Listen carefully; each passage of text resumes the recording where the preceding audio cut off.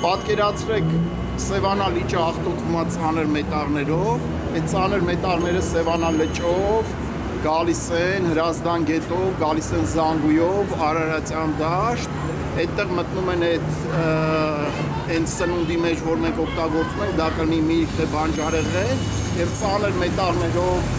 այդ միրգը ուտում ենք մենք դրանից բխող հետևանքներով, դա կարող լինեն հիվանդություններ եւ այլն եւ այլն։ Դա մի կողմից, երկրորդը ցիանիդի օգտագործման ոսկու կորսման ֆաբրիկան, որը կոնկրետ իրանք ֆինանսավորում են 24 միլիոն դոլարի սահմաններում, դա էկոռումբ է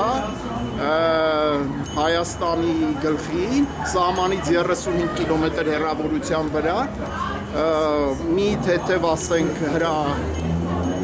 Եվ համազարկ, հրետանային համազարկ և ցիանիդի կորսման այդ ոսկու գործման գործարանը իր ցիանիդի պահեստներով կարող է լցվել արփագետը, իսկ այդ քանակությունը այդտեղ մոտորապես լինելու է տարեկան 1000 տոննա ցիանիդ, եթե լցվում արփագետը, դա մի հատ այն տեսակ աղետ կարա ստեղծի,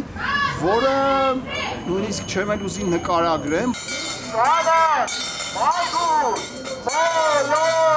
Այսինքն ֆինանսավորել իբր շահույթ ստանալ հանքից, բայց ասենք այդ շահույթը ընդամենը 10 տարվա ծրագրում այդ շահույթը մարդկանց նույնիսկ բնականները չի առնելու, այս բանկի աշխատողների, բայց այս բանկի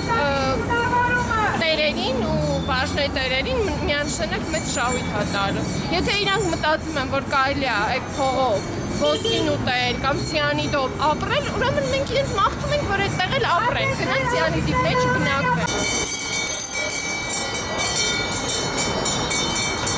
Այն կողմից նկարեք, որպեսզի հաճախորդների ելքումից Ես հիմա պատիմած կանգնած եմ, չեմ խանգարում հաճախորդների նկարելը։ Մոտեցեք, քիչ նկարեք, Ուրեմն քանի որ այդ արդեն մեր հայկական բանկ է, մենք այստեղ ավելի ակտիվ գործունեության միջավայր ունենք, դրա համար մենք հղում ենք մեր բոյկոտ Ամերիկան եւ կոչ ենք արել այն մարդկանց ու կազմակերպություններին, ովքեր որ հաշիվներ ունեն Ամերիկաբանկում, թագին իրենց հաշիվները բողոք Ամուլսարի ծրագրի աջակցության եւ մասնակցության։ Մենք հասկանում ենք, որ դա բիզնես է իրականում, բայց մյուս կողմից էլ գիտենալով Ամերիկաբանկի հիմնադիրների գաղափարախոսությունը մի քիչ մեր համար անհասկանալի է, թե այդ գաղափարախոսությամբ ուղղորդող եւ այդ ծրագրեր Հայաստանում իրականացնող մարդիկ, դա վերաբերում է ասենք էկոգյուղերի ստեղծման, տանտերի ծրագիր, այլ էկոլոգիական ծրագրեր եւ նաեւ սոցիալական եւ ուսումնական տնտեսական ծրագրեր ստեղծող մարդիկ հանդարտ որոշում են կայացնում հանգստաբերական այսպիսի վտանգավոր ծրագրի վարկ տրամադրել։